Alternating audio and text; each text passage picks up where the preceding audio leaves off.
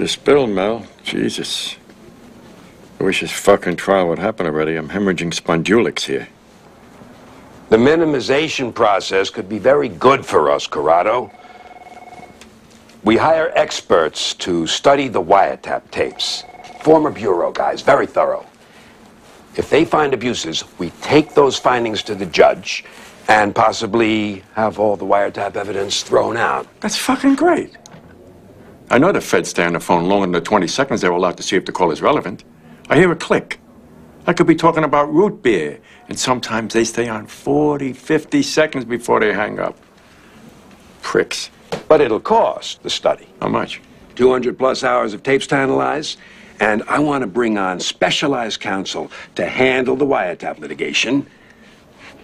Ballpark figure? Yeah, Wrigley fucking Field, for Christ's sake. 400,000.